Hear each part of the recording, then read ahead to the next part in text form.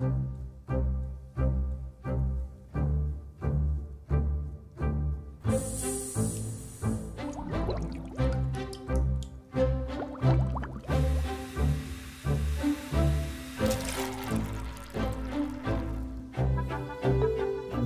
idea of automation in our lab is not to replace the chemist, it's to help facilitate their workflow.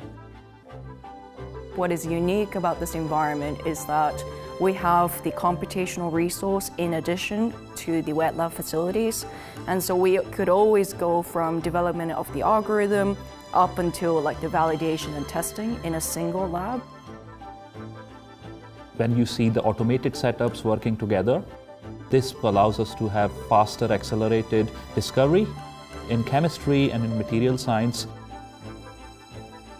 We really tightly combine people from different expertises, from informatics to chemistry to physics to engineering, which allows us to much more tightly integrate all these disciplines into one common setup. The feedback that you can get from people with very different disciplines, it makes you, in the end of the day, a much better chemist. I became a scientist because I had lots of questions. And putting these 4 sub-teams together in this big team will allow us to understand how inorganic chemistry turns into biology and how biology turns into technology.